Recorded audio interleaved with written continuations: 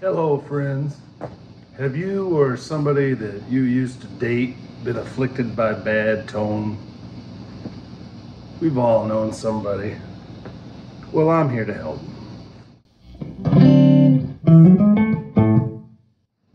Hey, what's up? George here. It's no secret that I've been working on the updated Super-Plex circuit. For perspective, the Super-Plex was based on this 1966 Marshall JTM 45-100. It's big transformers, KT66 tubes, crazy high voltage. It's got tons of low end.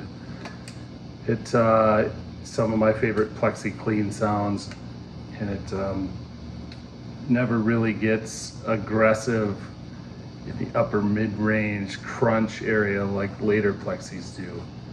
It's this is your Hendrix, early Hendrix, you know, like the best clean strat tones ever. This is that amp. And so the Super-Plex is based on that, and the original circuit I really fell in love with, but I always felt like I could get closer, and so what I've done now is I've gone back to the drawing board. I've got the audio analyzer running and analyzing each part of the circuit, at times literally down to the component, and what's the signal like on this side of the component versus on the other side of the component, sweeps, phase, harmonics.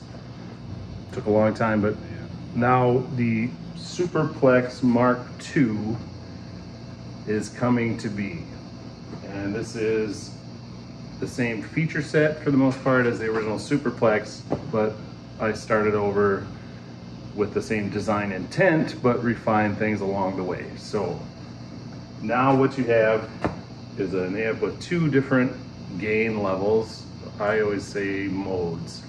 So let's say the first mode, just like the foot switch shows, mode A or mode 1, whatever you want to call it, is when the LED is off, and that is the mode with less gain. And in this case, mode 1 is a recreation of this stock JTM 45-100. So the gain levels, the way the gain pot works, the EQ, the frequency balance, the harmonics are a stock 45-100. So if we listen to that, I don't know if you can see the headmaster, but the green light is the original 45-100 and the red light is the Super-Plex Mark II in the first mode. That's the 45-100. And this is the Super-Plex.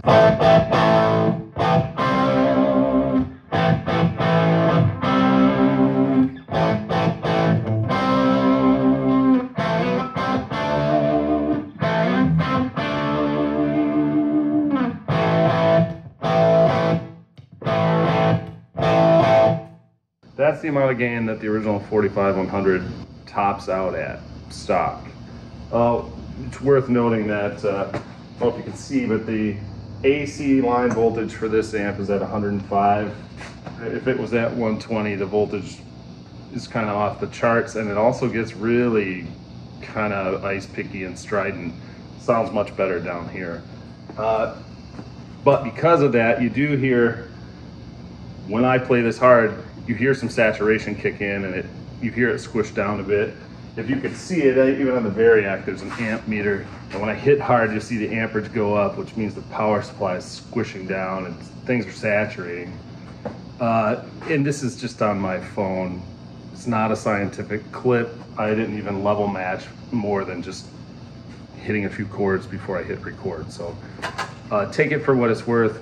Over the coming weeks, I'll set up the mics and do proper clips and maybe comparisons. But for the sake of letting everyone know that the Super-Plex Mark II exists and it's coming, here we are.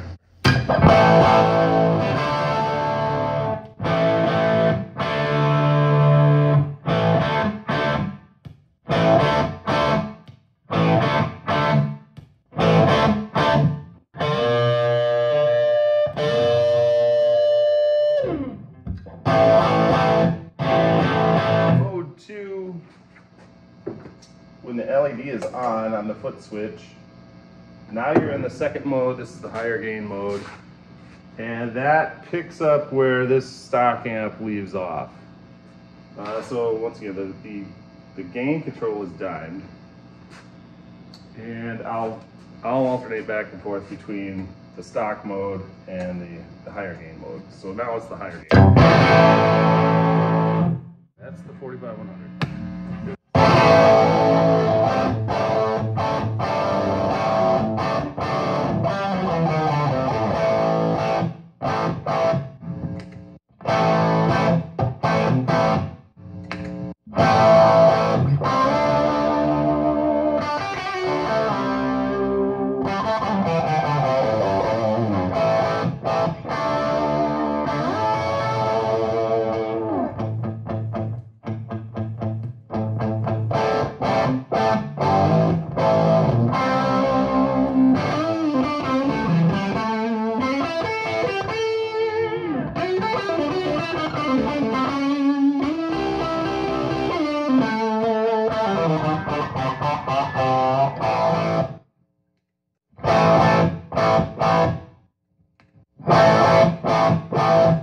One thing that was ever present for me while I was tweaking that was I didn't want to go from stock JTM 45 sound to over the top, I don't know, diode clipping, modern sounding, high gain.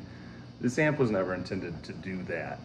What this is if it had to retain the feel, the roundness in the bottom end of the old 45-100, the pick attack, there's a honky frequency in the mid-range on this amp, that had to be retained even once you start building in more gain. And so I kind of obsessed over that. I don't know if you can pick that up on the cell phone video, but it's in there. I'll illustrate that in some better clips. And just a few other things.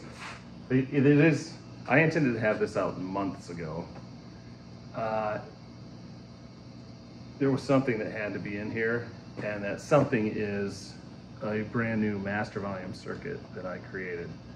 So this is a master volume circuit that's not the typical type that you find in a Marshall.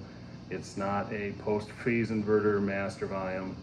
It's not a variation on any of the popular master volumes or mods that are out there. This is something that I came up because as I was designing, every time I got up to the point where there's supposed to be a master volume in the circuit, I just got bummed out. Just all that tone and dynamics and the harmonics that you create in the front end of the amp, you get up to the point where you want to just be able to control it before it hits the phase inverter and the power amp, and it just falls apart. And so this was born of that frustration design-wise, and it's the best master volume I've ever put in any amp, so it had to be in there. It's been a delay with the amp, made me rethink a few other things in the circuit, but I think when you hear it, you'll agree that it was worth it. You don't lose any tone, and I mean at whisper levels, the tone doesn't change. So it's another thing that you're not going to be able to really analyze scientifically on this, you know, down and dirty clip, but I'll play it for you and turn it down just so you can see.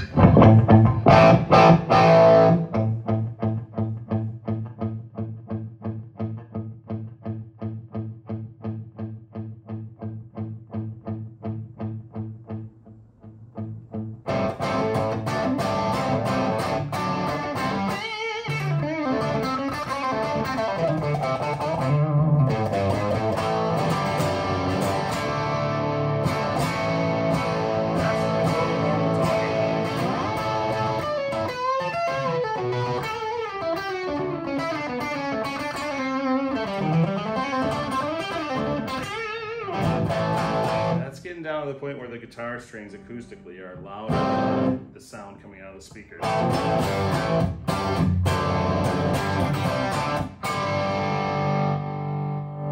we go, less.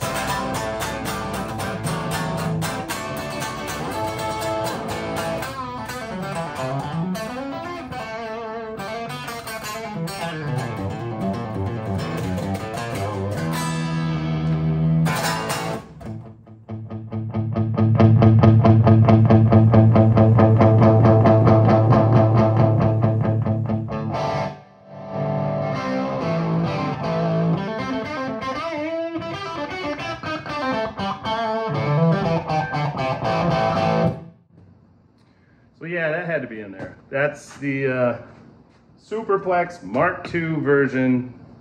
I'll be in production in just a week or two. It's the new master volume. If you ever wanted an amp that was a stock, authentic, spot-on 1966 era plexi, and then had other features, it's got the effects loop, it's got the foot switch, it's got the built-in boost. I didn't even get to that yet. I changed the boost circuit. I made it 2 transistors now with a completely made from scratch EQ section.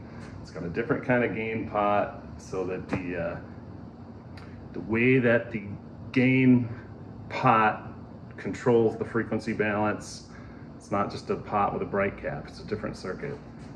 So every part of this circuit has been obsessed over and analyzed and built up. Got 90% of the way there, got frustrated, tore it back down to nothing, built it up again. And it's coming. Super-Plex Mark II. Thanks, guys.